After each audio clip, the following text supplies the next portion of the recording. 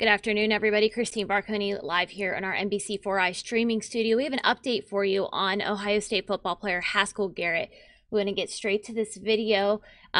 Garrett was released from the hospital just about an hour ago. This is video shot outside the Wexner Medical Center. Garrett was shot early Sunday morning, just before 12:30.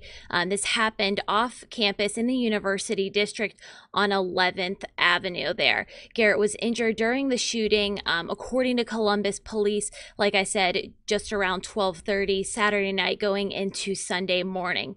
Garrett, 22 years old, he is from Las Vegas. He is a defensive tackle for the Buckeyes. Police said they found a trail of blood and shell casings near the 400 block of Chittenden Avenue. That is near 6th Street, if you're familiar, kind of where the railroad tracks separate Linden from the University District, there on South Campus.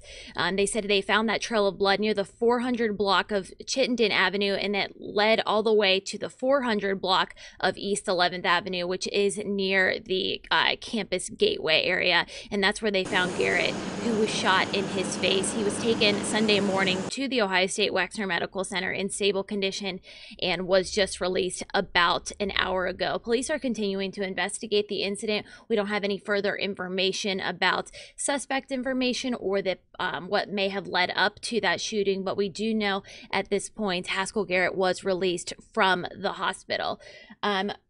Also, earlier today, Ryan Day released a statement about the shooting.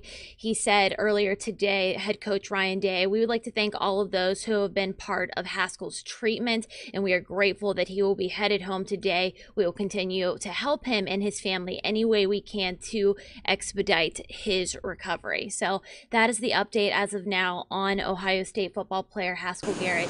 Like I said, you're watching the video of him being released from the hospital at Ohio State about 1 hour ago, wheeled out in a wheelchair there, wearing his mask. He was able to get into that SUV and was driven away. So that is an update on him.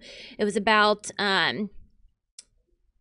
more than a 24-hour stay in the hospital, taken there early Sunday morning and then released Monday afternoon. We'll have more on his release as well as the shooting coming up on NBC4 first at 4, which is in about 2 hours from now. But for now, we will talk to you all later. Goodbye.